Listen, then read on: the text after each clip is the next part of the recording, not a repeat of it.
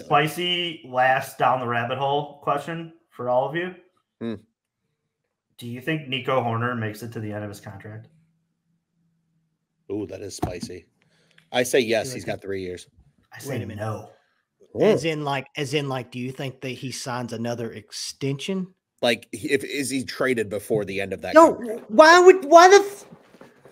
Why would you even bring that up right now at this point in the No. Arguably, their best prospect plays second base.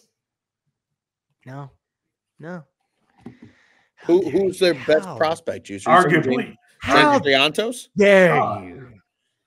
Shaw plays second and short. That is like true. That thought has never crossed my mind. I don't even bring. Man. And I know somewhere out there, Alyssa from the Bleachers. Oh, she's cussing you out. The one thing, and this is not like a deal breaker for me with Nico. I wish he just had more pop because he would be like the second base version of my boy Bobby Witt Jr. But no, I think he stays. He stays. What if Matt Shaw was that? What if Shaw is Bobby Witt Jr.? I'd have to see. And then Nico is how you net your third baseman. Could we just move Nico to third? No. Or move Shaw to third? No. Whatever. Shaw doesn't play third, and people don't know if he can throw it. And he's barely played third. I don't know, guys. Played it 4 games. I don't know. I just like Nico so much.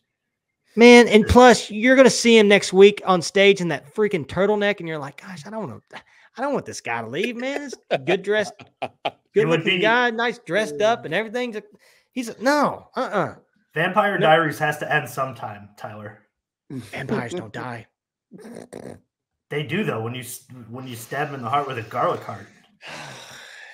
I'll be honest, Juice. That question has never.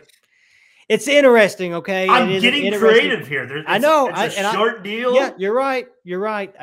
Scott asks trade. Man, Nico I don't even want to think about that. Scott asks trade Nico for. There's going to be a time where you have to find a place for Matt Shaw to play. He's not playing over Dansby Swanson, I'll tell you that. No. And if you can't play third, what are you doing with him? And Nico's on a really affordable contract. $11 million a lot of trade value for somebody in a second baseman crew in the major leagues. That is very, very thin. Here's the thing Scott, as far as Nico for Polo, he plays short.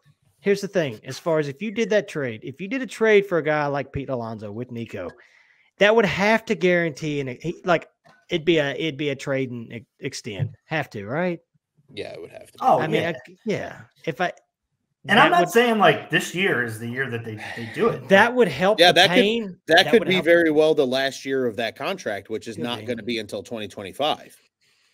Or I'm sorry, 2026 is the last year of that contract because this will be the first year that kicks in. So he's on a 3-year deal now, starting in 2024. What if Nico Hoerner was like the centerpiece of a deal that netted you your Jose Ramirez?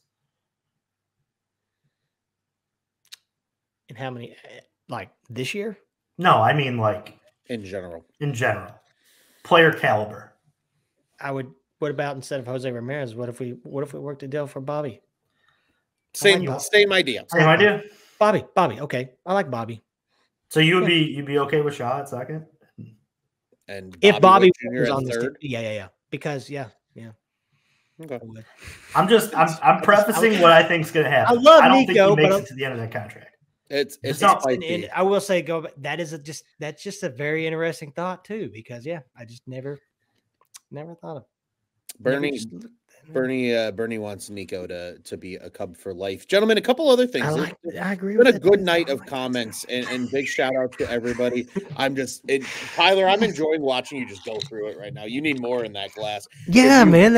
I was not expecting that question. I was expecting somebody else other than him.